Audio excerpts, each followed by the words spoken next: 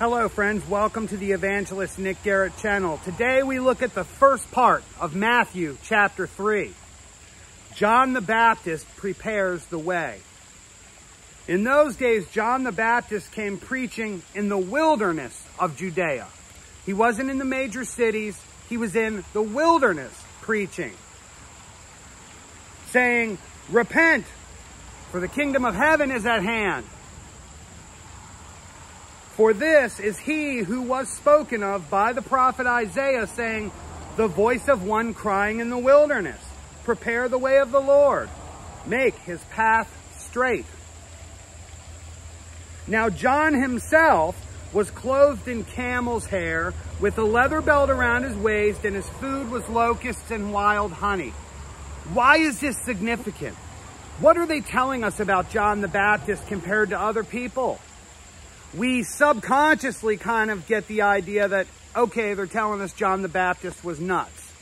But is that what they're saying?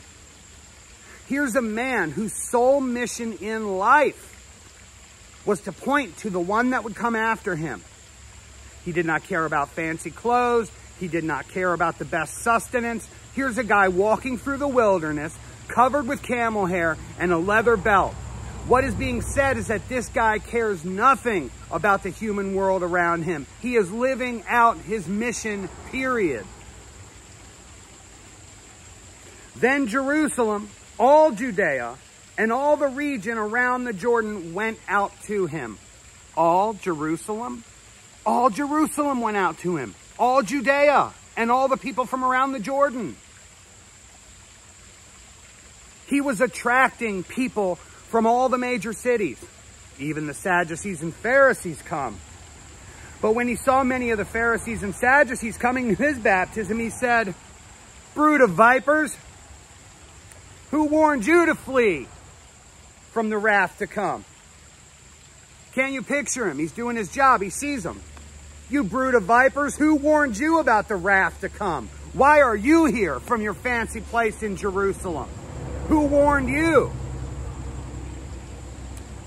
Therefore, bear fruit worthy of repentance. And do not think to say to yourself, we have Abraham as our father. For I say to you that God's able to raise up children of Abraham from these stones." Your claim to the lineage of Abraham is insignificant now, guys. That's what he's saying. Now here, this is deep, and I want you to listen to this and understand why I have an axe in my hand. "And even now the axe is laid to the root of the trees. Therefore every tree which does not bear good fruit is cut down and thrown in the fire.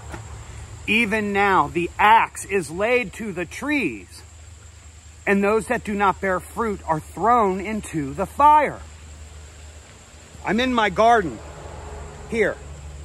And if you think for 1 second that to plant a garden doesn't require you to say, "Lord, please provide," you got another thing coming.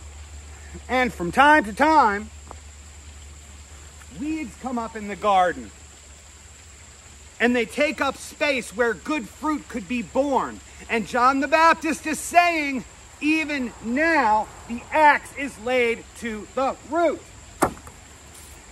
If it doesn't bear good fruit, it is cast aside and thrown into the fire. This is an often overlooked message that has so much gravity to it. May your work today bear fruit. May my work today bear fruit. God, have mercy on us that our work today bear fruit. Lest the axe be laid to us and we be cast in the fire.